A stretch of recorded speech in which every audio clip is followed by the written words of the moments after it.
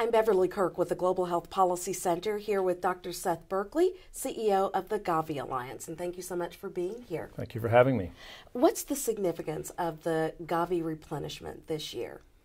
Well, first of all, GAVI, whose mission is to try to vaccinate the children in the 73 poorest countries, relies on our development donor partners to provide some of the financing for immunization. There's three different parts to this.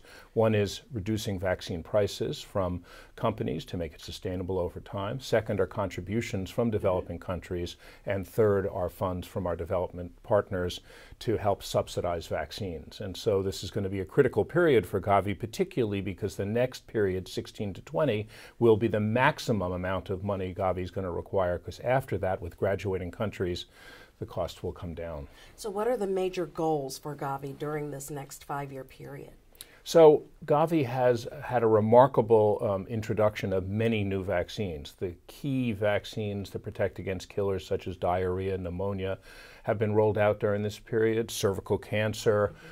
So it's been a very important period. The challenge is getting the coverage of those vaccines up very high to reach that so-called fifth child who isn't standing with the other four, and also to deal with the issues of some countries that have low coverage, countries that are fragile and others. So this is going to be a challenging period to really bring home the vaccines and get them to the coverage levels they need to be. And how does this build on the current programs? Well, this last period, every year, we've been increasing the number of vaccine introductions. And so we've seen almost a doubling on an annual basis of introductions. We'll also be working this year on an activated polio vaccine. So we expect that in the next few years, we'll have as many as 70 introductions a year for vaccines. So this is going to be, more than one a week of a new vaccine being introduced in countries. But it's being built on the infrastructure that countries have built and on the infrastructure that GAVI has built over this time.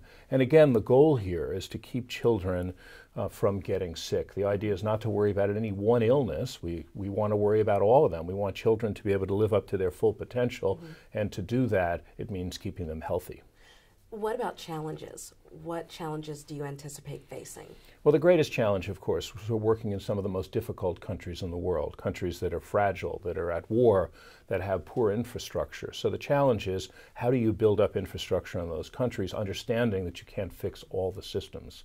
And so on this, we work with our partners, WHO, UNICEF, the World Bank, but also civil society, private sector partners, to try to go ahead and help countries increase the capacity to be able to deliver. And one of the critical areas we'll be focusing on in this next period is the supply chain.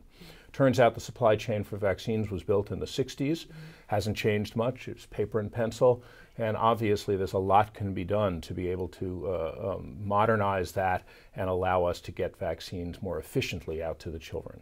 Dr. Berkley, thank you so much. Thank you.